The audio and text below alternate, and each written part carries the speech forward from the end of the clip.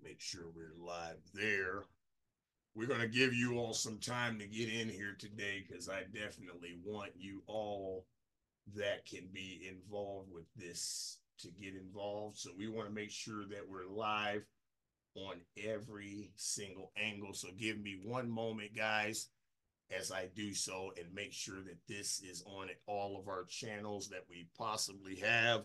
TikTok, come on in here, come on in here, come on in here.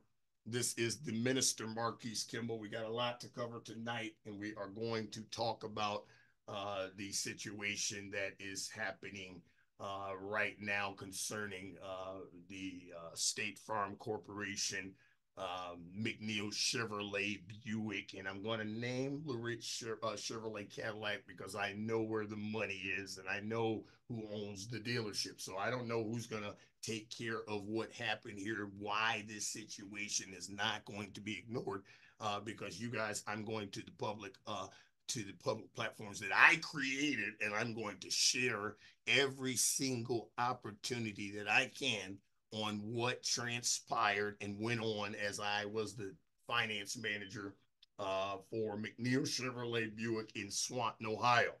Now, the first thing I want to do is I want anybody that I personally invited out to that dealership over the past 10 years that was African American, that signed a vehicle with me in my office and can recall their experience at this dealership as being less than par. I know there's a lot of you out there, and I cannot remember each and every situation. But we're going to talk about two situations tonight that we're not going to name the names of the people, but understand, McNeil's, I have these people at my disposal. So do not play games with me with this because I'm not playing games with you. Now, you guys decided to antagonize me. You're not my friend, because if you were my friend while I was going through the situation of a hate crime that broke into my business while the police took whatever time they wanted to show up, even though they were 2 minutes walking distance, y'all. 2 minutes walking distance from my business. The alarms go off at 6:45 a.m. and they somehow don't show up till 7:15. I live 20 plus miles away from the store, but I get investigated as a person that had something to do with the break-in of my own business. Let's see how that even makes any sense. Let's talk about that. How in the hell does that even make sense? How would I or anybody I know would know that the police were going to show up an hour late? It doesn't make a damn bit of sense at all. And instead of being treated as a victim, a business owner, I reached out to the mayor, which is why he's known and named in this post. I've got the evidence. I've got the receipts. Let me get my sunglasses on. Damn that. I've got the receipts, Mr. Tope, Neil, where you and I spoke candidly back and forth about how bad your racist police officers treated me and my sister. You and I spoke about how they interrogated us, fingerprinted me. Now, I want you to understand, people on all my platforms, I'm a registered minister. I am a public notary. I've never been in trouble in my 40 years of living. But yet, the police treated me as though I was a criminal from the minute I finally showed up at the location. Furthermore, the insurance agent, Jeff Lambert, who had an office 6 minutes from the store, ignored my phone call to report the incident all day long, forcing me to call State Farm's 1-800 number. Since I did that, they said I was too eager, and they took me through a 2-year investigation to then come up with this scam that I showed up to court with a blue suit on, with a loud tie, wearing a bunch of jewelry, no more jewelry than what I've got on right now. And I was very braggadocious, is what they put on documents. They even put on the same documents that I had something to do with the break-in of my own business. Now, you would think the people and my colleagues, so-called colleagues in the Swanton community, helped a lot of people get into vehicles, helped a lot of people with ailing issues with CBD, older people. We built a business successfully. You would think that somebody would come to my defense and say there's no way in God's green earth that Mr. Kimball would be involved in anything like that. First of all, anybody that I knew doesn't hang around Swanton at 6 o'clock in the morning. Nobody I know. In fact, most of every person I know did not even like coming out there. My precious grandmother, Barb Perdue, rest her soul, you all know how much I loved her, so I would never make up any lies concerning Barb. But even Barb, at her sweetness and all beautiful and nice she would always say to me, I cannot stand coming to that dealership. The only reason I come there is because you are there. I do not want to bring my truck out there ever if you're not there, because of her experience with the service department. Now, these are real stories, y'all, and I've got the receipts. You don't believe me? Let's go pull some deals from McNeill's. Oh, that sounds good. Make a jingle of that. Let's go pull some deals from McNeill's. Let's go pull some deal jackets. I signed them. Let's see if there's a difference between how they treated African Americans and how they treated their fellow Caucasian. Now, as an employee, I suffered over the years being treated as the person that was paid the highest. They told me all the time, you get paid the most money. You are the highest paid employee. I used to hear that in my sleep. It was a reminder to me that not only are we paying you well, but whatever we give you, you will take what we give you with it. And so somehow I felt the need to accept it. It was my good friend's wife who had to remind me the other day, the years of jokes and things I just let roll off my sleeve. At one point, when the monkey or gorilla Harambe passed away, it was a running nice little joke calling me the finance manager at the dealership, Harambe. Now, I have the evidence of who said that to me, and several people know who I'm talking about. Several of them still are employed at this dealership, McNeill's. You don't want to get into this fire with me, and I've never been the guy to pull the race card. But you keep messing with me and messing with me and messing with me. That calls my phone and harasses me and says that he is the Swanton Police Department. All that's some joke. Now, I thought that he was calling me to offer me a job position because the person that contacted me first happened to be, so I thought, a friend of mine who works there, who happens to now be the sales manager. She reached out to me on Facebook. Hey, what's up? I thought it was all right to reach out and say something to her because I thought we were friends. She says, we're going to call you back. I'm thinking, who? She says, me and Jason, the boss. So I think that you're going to call me for a position because I still have people going to that dealership today because of the stuff I did online back then, bringing people out. McNeill's could never get them approved because they couldn't have the banks in line. They never had the cars, enough cars. They never spent the money to get the cars, and they never had the banks in line to get people approved. So a lot of my people I brought out, we sent them home. or they were forced to buy cars they didn't want to buy. And usually it was a higher payment than what they wanted to pay. Period. It's the truth. Now, I can probably show you 95% of deals that I wrote with people that were Caucasian, gold credit, and their car payment was half the money. Don't start telling me about credit because there was a profit center there too. Now, these people know that these are truthful statements. I don't give a damn what attorney you want to call. I've got the evidence. I've got the receipts. And had you not called my phone when you already know what I am in the middle of fighting, you know that I have to prove my innocence because State Farm chose to call me a criminal. Don't tell me you don't know. Jeff Lambert talked to everybody. That's another thing that was broken.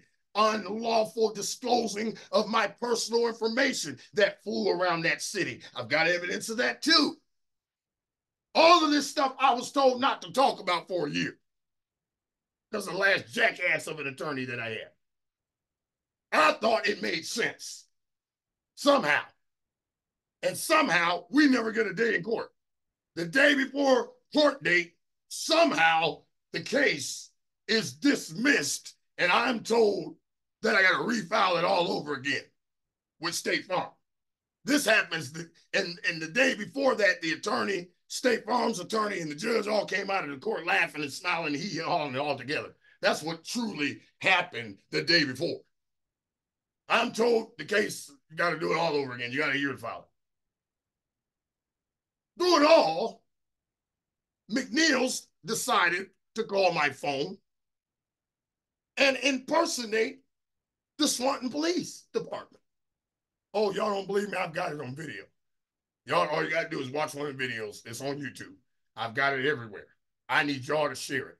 And if you are a customer that came out there with me or because of me, and you remember your situation, I want to bring you in on this because I want you to share what happened. And when I say I'm going to bring you in, that means I'm going to bring you in with the entire case because your testimony will be used in the courts. So if you had a situation and I don't remember names, I don't remember everybody's situation, so forgive me.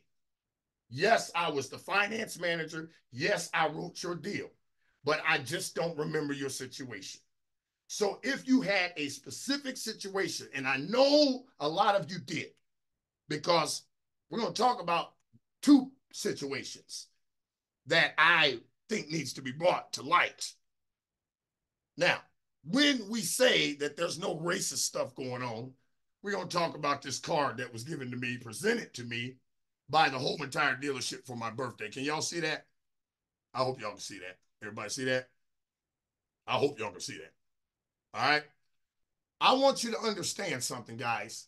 This was presented to me by my dealership, the entire dealership. It's supposed to be some type of a birthday acknowledgement. Nothing wrong with the birthday acknowledgement, as you can see here. But here's the problem. Here's where it falls apart. Here's where their story of, oh, we were just saying happy birthday to you. It falls apart. You see what's on the front of this card? Okay. Just to give you an example of the joking matter that I put up with for years just to take a paycheck. Yeah, they paid me $100 grand a year plus. But this is what I put up with. This birthday card represents a little black boy. Let's say what it is. Let's not even dance tonight. In front of a Chevy car, Chevy dealership. So McNeill Chevrolet, GM Chevrolet, your name is mentioned here. Okay? So you can get whatever attorneys you want in line. Your name is mentioned because this is a Chevrolet card presented to a former finance manager of a Chevrolet dealership by a GM staff. And it was not because it was a happy birthday moment, because would you agree, you could go to any place at anywhere and get any kind of a birthday card to give to somebody. But this falls apart because at that time and at any time during that time of my employment, there was no other employee there that worked there that looked like this. So the running joke was the fact that this was a black boy. Let's not dance tonight. Y'all want to dance with me, McNeills? I got an indictment towards you. You had no right to do that to me. You know what you did to me when I thought you were the police? Do you know what you did to me? So you're going to pay for this. This is a problem because everybody that signed this card has happened to be Caucasian outside of one guy that was Mexican. Everybody else, Caucasian. You want to sit there and talk to me like I'm a 2-year-old like that? Had nothing to do with the color of the joke of my skin at this racist ass establishment. The Harambe jokes, all of that crap, I tolerated. I tolerated. Everybody I was close to, man, how can you put up with that? Man, I don't care. They give me a free car. My family's all right. I ain't offended. They not racist. They can't be racist. They give you the shirt off their back. Well, then where in the hell was you at when my store was robbed and your community made me out to be a criminal? Where were you? So I sat in your finance chair for 8 years and nobody came to my defense. All of y'all. Mr. Mayor, didn't I cut the ribbon with my wife in the paper with you? Huh? Y'all want me to sit down and shut up about this. I did that enough. Now I want justice. You don't get to implicate and call me a criminal, and I've never been in trouble in my life. You don't get to do that. How do you get to do that, State Farm? How do you get to judge whether you're going to pay out a claim based upon me wearing jewelry? The same damn jewelry I got on right now. Wedding ring, a watch. That day I had a bracelet. My necklace was covered up because I had on a tie. And you want to put in paperwork that I showed up with a blue suit on, wearing a loud tie, with a bunch of jewelry, and was very braggadocious. What were you trying to insinuate? And then when I gave you some people that I thought could have been responsible for this, like I was supposed to as the insured person, they asked the insured person, is there anybody that might have some problems or issues with you that could have been responsible for this crime? I give you a name of Mike Wales, who was harassing us every day that we opened our new store. I told it to the police. Every day he would come by and harass my employees, namely my wife and my sister, myself, every day. Told it to the police, Swanton Police Department. That's why you're named. Nothing was ever done about it. So when I tell State Farm that this guy could have done some of this, and guess who told me to do that? McNeills. Yeah, the same damn dealership. This is why they're named, because they're involved some kind of way. McNeills tells me, the boss, Jason Goss, says, hey, you better go and tell State Farm to check out Mike Wales, because here's his words, it'd be just like him to put somebody up to doing this that works for him in his apartments. Exact words. And then he turns around and says, are you planning on proceeding action against the Swanton Police Department? I said, no, what do you mean? Well, I'm hearing through the grapevine that that's what you're doing. And if you are, we're going to have to disconnect talking to each other, because we can't have that. It would affect the business too much. At that point, I would have had no idea and was not going to say anything to the Swanton Police Department at all about them. I was concerned that State Farm would do what they were supposed to do. And so it shocked me that this was being talked about throughout the city. But I guess this is what got back to the boss at McNeil Chevrolet. So I was basically told if I said anything about the police, we are no longer going to be able to talk or anything. So it let me know then that we're not friends. I was your damn cash cow when I worked at McNeil's, and you showed your true colors when we were at our lowest point in life, and not one of you bastards reached out to me. All you did was sat back and watched. And then instead of helping or assisting, you called me on my phone impersonating the same police department that pulled this racist bullshit in the first place. Why did I say it's racist? Because if Tano's Pizza, which was next door to us, if their alarm went off, it wouldn't have took the police an hour to get there. If McNeill's alarm goes off, I've worked there for 7 years as the finance manager. Sometimes I get there, the cops sitting in the parking lot. If their alarm would have went off, it wouldn't have took no damn hour for the police to arrive. Somehow, my business was closer to the police than all of them. I'm at home, snuggled up in the bed with my wife. You're notified that there's a disturbance at my business, yet you go to the wrong address when everybody in town knows where this business is. This business lit up the whole downtown street. Cops drove up and down the street all day long, every day. So you're going to sit back and tell me that I deserve to be investigated and you blame me for the crime? State Farm, oh no, this is not over. You will pay for this. McNeill's, you harassed, you will pay for this. Anybody that was unethically treated, I want your information, because I'm literally orchestrating a dealership audit on African-American deals.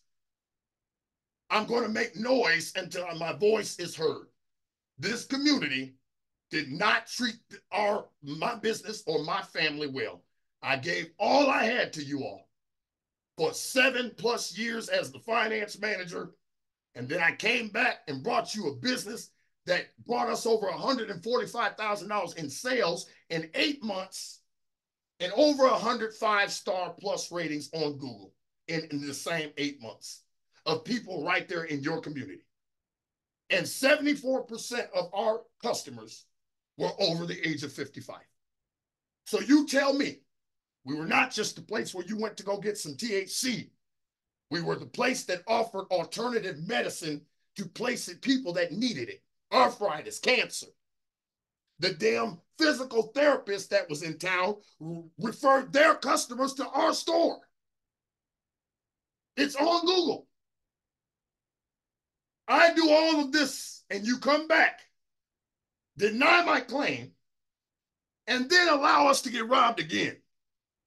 Everything they didn't get the first time, they took it the second time, and the doors was changed on us, locks. All of this while we have a recorded land contract. Where does that happen at? All under Swanton Police's eye and watch. The mayor's watch. What was delivered to my house was garbage. They stole TVs. They stole furniture. They stole equipment. They stole our camera systems. They stole all whatever that did not get taken the first time, because clearly we got pictures of what it looked like after the fact. Nothing was done. And State Farm thinks they don't have to pay for anything after they turned my life upside down. My entire family has been affected. My entire life has changed. And you were supposed to be my insurance company. And you weaseled out of paying for this. And then McNeill's, you brought your own dumbass in the situation. You could have been nice and as a friend to me. I'm thinking you giving me a job offer, something like you calling me to play on my damn phone like I'm 14 years old, acting like these damn cops. I thought that was a damn crime. If I called somebody impersonating the police, I'm a damn public notary agent. I know damn well that's a crime. But you can get away with it and nothing be done. Damn, I ain't just no former employee. GM, General Motors, I'm also a former customer of yours. Do something about this. Somebody better speak up before my legal team gets started next week.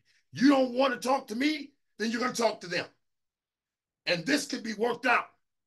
But at this point, y'all want to ignore me? Fine. I'm going to speak every day. I want to sit down in my office. McNeill's knows I dressed this way when I came to work. Nobody stood up for my defense. What the hell? Damn it. I thought, fuck, you want to say we friends? You don't give a damn about me or my family. And so since you don't give a damn, the gloves coming off, I want the reality of what happened at that dealership exposed. You don't believe me? Ask them how many employees they had that look like me for the last 10 years. And don't let them run up and go hire a bunch of them real fast. Go out there now and just pull the last 10 years.